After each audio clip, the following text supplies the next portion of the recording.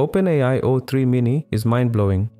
You can ask it to create an autonomous snake game or write a Python program that shows a ball bouncing inside a spinning hexagon. Best of all, free users can access it in ChatGPT. All you need to do is click on the Reason button and it will use O3 Mini to think through how to answer your question.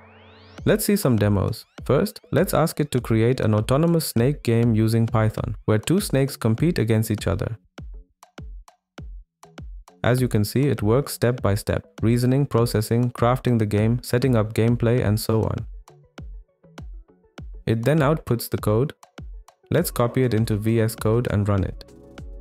And indeed, we have a snake game where two snakes compete to eat food, growing longer as they do, with a scoreboard reflecting their scores. Notice the moment when the green snake hits the wall and gets a game over. Really impressive. Next, let's ask it to write a Python program that shows a ball bouncing inside a spinning hexagon. The ball is affected by gravity and friction, bouncing off the rotating walls realistically. After generating the code, it once again shows its reasoning, creating a dynamic scene, calculating collision dynamics, adjusting for wall movement, and so on. Let's copy the code and run it. Looks like it nailed it again. The demo shows a ball bouncing inside a spinning hexagon as intended. For comparison, even DeepSeek R1 struggles with this prompt, which highlights the power of O3 Mini for coding tasks. Now, instead of ChatGPT, you can use AnyChat on Hugging Face. The cool thing about AnyChat is that it not only generates code, but also displays a live result. Select OpenAI as the provider, then choose the latest O3 Mini model and input your prompt. However, uploading a reference image doesn't work with O3 Mini since it currently doesn't support vision capabilities. Now let's see if O3 Mini can build a Microsoft Paint clone with advanced settings. As you can see, it generates a drawing application and every control works as expected. Very impressive for zero-shot code generation.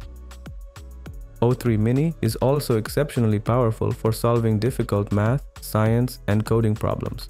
For instance, I asked a complex university-level physics problem from UC Davis,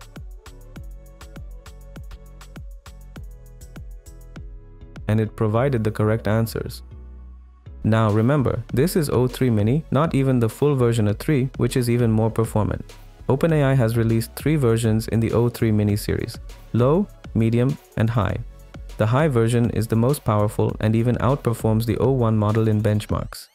Free users get the standard version of O3 Mini, while paid users on the $200 per month Pro plan have the option to use O3 Mini High with unlimited access.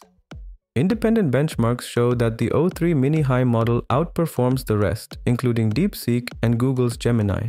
Interestingly, the O3 Mini Medium model, the one available for free in ChatGPT, is slightly behind DeepSeek R1. That wraps up my video on O3 Mini. I hope this gave you a good idea of the cool and impressive things you can do with it. If you're interested in generating free AI music without any restrictions, watch this video. Also, if you want to know the truth about the recent DeepSeek and ChatGPT controversy, check out this video. Thanks for watching, and I'll see you in the next one.